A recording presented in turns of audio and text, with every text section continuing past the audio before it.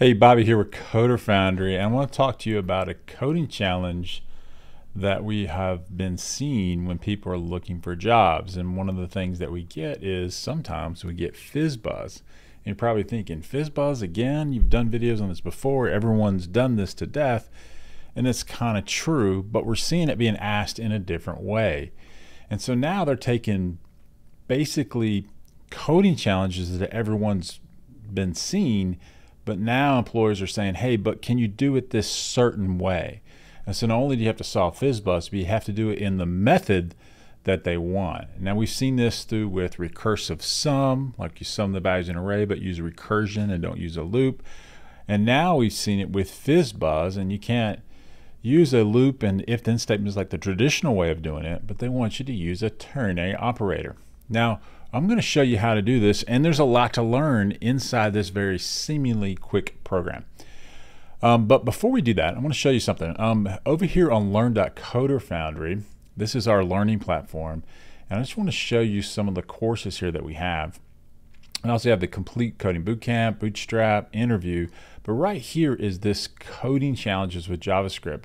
And what you're going to see today is me using the stuff that we've developed there so that you can attack these coding challenges. And you can hear, and there's basically a lot of them in here, okay? A lot of coding challenges in here that you can go through. And these are the most common ones we've seen throughout the course. Now I'm adding one to this, coding challenge 12. And so this is a brand new coding challenge we just added. It's going to be called FizzBuzz Ternary. Now, the cool thing about this course is it's 100% free. All you have to do is come here and sign up, give us your email address, and you can get this course with some other courses that are absolutely free. And some of them, we do charge for that, and that's a subscription over there. All right, so let's check it out here, and let's see if we can code this up. Now, what you're seeing here is the website that you'll get. You go download this repo. It's public on our Coder Foundry GitHub, and you can solve these challenges in here. The great thing about what we do is we always solve them, but we also give you a way to display them so it looks a little bit more user-friendly. If you're sending this to somebody or you want to make this whole website and show, build a website about coding challenges, you can use this and rebrand it for your own use. So let's talk a little bit about FizzBuzz, what it is and what it's not. All right, so it's write a program that prints the numbers between 1 and 100, and for the multiples of 3, print fizz, and instead of the number or multiples of 5, print buzz. If they're both, we want to print FizzBuzz. Okay, now you must implement it using a ternary operator, and your method should return an array of values. And this is what I was talking about. A lot of times people are asking you to implement this coding challenge in a certain way, and there's reasons for that. Number one, can you follow specification? Number two, what else are they testing for? Maybe they've taken something familiar, changed it up, which allows you to show a different range of skills or different knowledge about something. Okay, so for extra credit, allow the user to vary the range of numbers, maybe from 1 to 100. Instead, you could do 1 to 50 or 1 to 200.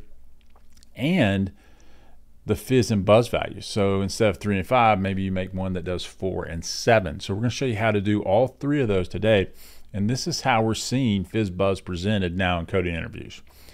The same way, just with the ternary, allow for variable input. This allows you to build more complex things or show off more complex skills. All right. So we're going to click this button here, and it'll display our FizzBuzz results a lot like the output that we have here. All right. So let's get going. And let's see if we can solve this. Inside of here, in this GitHub repo you can get, there are 11 challenges. Now I'm adding 12. This is new. And I'm going to show you how to do this one today here on YouTube. All right.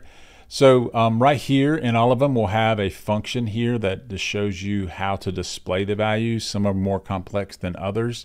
Your job is just to implement the actual FizzBuzz function here and allow this just to display it correctly. Now you can change all of this however you want, but out of the box, it controls how they're displayed. You control what's being sent to it. All right. So this has to return an array. So right here in our FizzBuzz function here, we have the signature put in, and it needs to return an array. So one of the things that it asks us to do is, can you enter in variables to this function to be able to maybe modify the range 1 to 100 and maybe the 3 and 5 values. All right. So let's add some parameters to this function just off the start. And I'm going to say FizzBuzz and max. And my calling function here that's going to call this, we'll just go ahead and pass it 3, 5, and 100. Okay. So right off the bat, we've made a function that takes in 3, 5, and 100 or any number that you want. So we've already done the extra credit part if we can use these values. Okay. Now we need to return an array of values. Okay. So let's create an array real quick. So we'll say FizzBuzz array.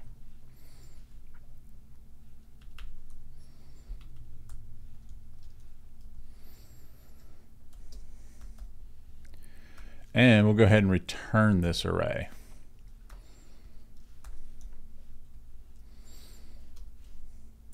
Nice. So we've got our inputs, and now we have our output, and now our job here is to fill this array up.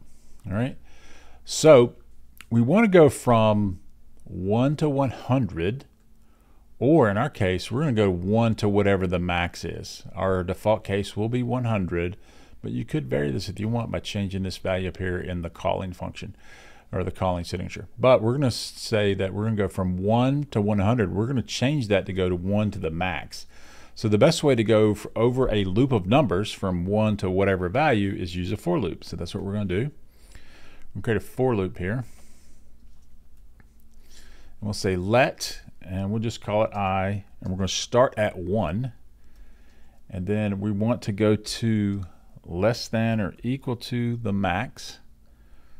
All right, so, and then every loop we want to add 1 to that number. All right, and in here we'll do our work. So this is a very simple for loop. Starts at 1, goes until the max. In our case it'll be 100, but this could be 50, could be 20. And then for each iteration of this loop, each time it comes back around, we add 1 to it. So this is just a standard for loop. All right. Now here comes the magic, what we got to do. Now we're saying that for multiples of 3, use the word fizz, but we have to use a ternary operator. Okay. So I'm going to create a variable here. I'm going to call it fizz value. And that's going to be either fizz or the number. Okay. So how do we calculate if it's fizz? Well, we can use something called the modulus operator. So I'm going to say the number, the current number that is, if it's divisible by our fizz coming in our case, this is 3. So 3 is the first one here. So this is fizz is 3. Okay, so if it's divisible by 3, and we check that by saying 0. Okay, so this is a modulus operator. It basically returns the remainder of this division process. So the current number divided by 3, what's the remainder? If that's equals to 0, then in fact this is a fizz value. So if it's true, and this is the question mark for a ternary operator, the true part of this, we'll just say fizz, return fizz. Else, we put a colon here for else, and we'll return an empty string. Okay, so this fizz value will be here, will return fizz or an empty string. If it's divisible by 3, it'll return fizz. If it's not, it'll return an empty string. Now I'm going to show you what's cool about this empty string here in a second. All right, so we could do the same thing for buzz value. And we can say I divisible by buzz or modulus equals 0. If that's true, return buzz. Else, return empty string.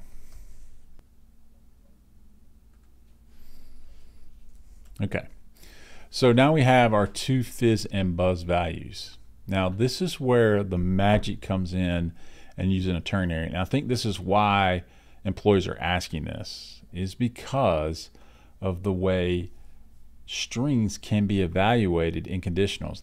There's a value whether a string is true or false. That can be a Boolean value. And what you have to understand here is an empty string will evaluate to false. If it has any values other than that, it'll value to true. And this is what this problem is testing for. So we can say let value equals, and we could take the fizz value plus the buzz value,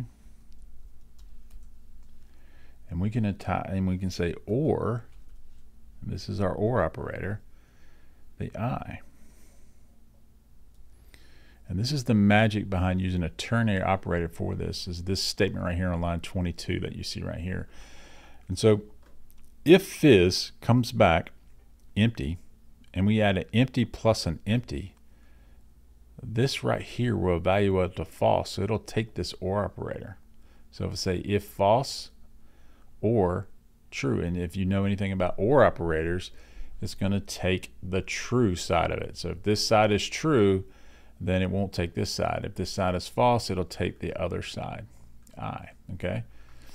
All right, so two empties added together equal an empty string, and that will evaluate to false, right? So just to put a comment here, empty string equals false in JavaScript and in most coding languages, all right? And that's the magic here. So what we can do here is we can just say FizzBuzz array, and we can push the value right into here.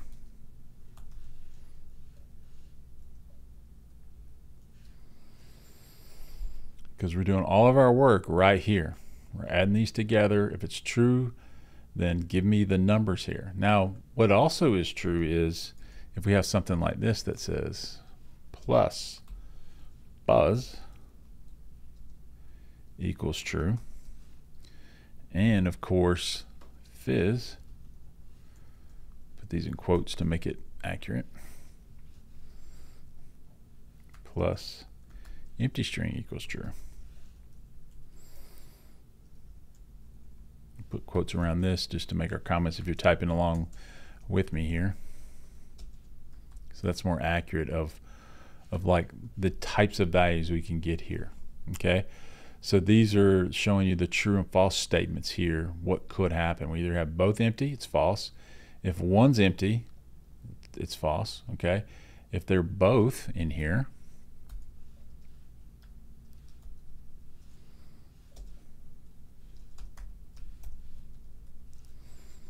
that also equals true.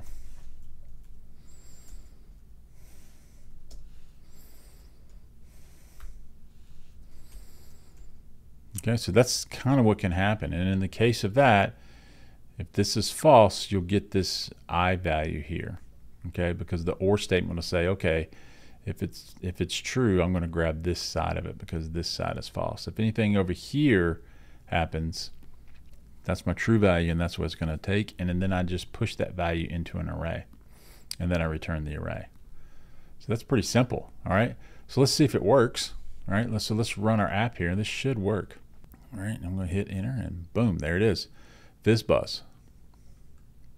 And you can check it here, 3, 5, 6, 7, 8, 9 is 3, and if you go to 15, 3 times 5 is 15, so both of those are divisible by 3 and 5, and you got FizzBuzz, and it runs all the way out to 98, 99, and 100. All right, so that's FizzBuzz Ternary, but let's not stop there. So if you want to stop the video there, that's just fine. You want to go out and grab our coding challenges from learn.coderfoundry, that's fine. But let's look at one other thing that we could do with this to make it a little bit shorter. Now, there's a lot of stuff out on the internet. How can we do FizzBuzz in one line? And while I think a lot of that is kind of intriguing, I don't think you want to do that in an interview because it's a little bit hard to see. And so I'll probably get comments in here when we come back and look at it, but did you know you could do this shorter? And the answer is yeah, I do. But now that we know how this works, let's write a quick FizzBuzz B. All right. Be the same thing. And that way, if you're watching the video and you're typing along here, you get the full answer here. So I'm going to try to make this a little bit shorter. So essentially it does the same thing as this one, takes the same parameters. We're just going to make it a little bit shorter, showing our knowledge of like how this could work in a little bit shorter way. So I'm going to say FizzBuzz array, just like we did before, equals, initialize it. I'm going to return it. Go ahead and return it, so don't forget to do that.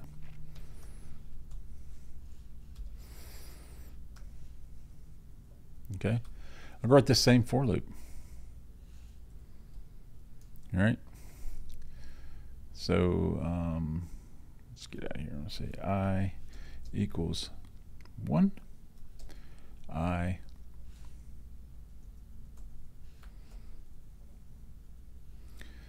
less than or equal to max, and I plus plus. All right, so we got our array here. All right, so what I can do here is, instead of doing what I did here in 3 steps, let's push this all down into just the push statement here.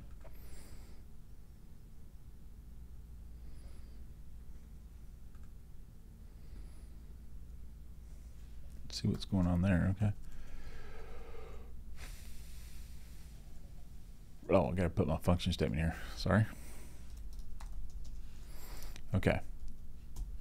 All right, so let's get back to work here. All right, so I can say FizzBuzz array dot push, and inside this push statement I can do all of my work, and so I don't have to have these intermediate variables in here. So I'm going to just take this line of code here,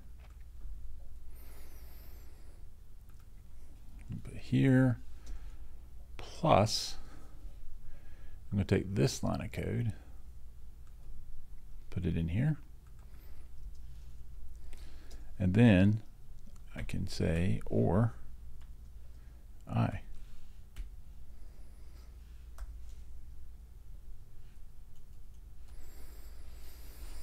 And that should work the same as up here. In fact, we can test it by up here changing our calling function to B. Let's go ahead and test it out here. Boom, works the same. Okay, so it makes it a little bit shorter. What I would say is, if you're coding this on a whiteboard or you're coding it in person, I think adding the comments in here and having intermediate variables actually helps you explain the code to them. If you do this all in one line even further, there's other ways you can do this in one line further. It may not, you may think you just copied a solution. You really don't know what's going on. You just copied a solution. But if you can explain ternary, and this OR logic here, and that a string, empty string, is false, I think that's what they're looking for, and you can put this in a for loop, and it's pretty compact and pretty short. All right. Well, remember to go out to learn.coderfoundry.com if you want this free course here, and I hope this helps. Good luck, and keep coding.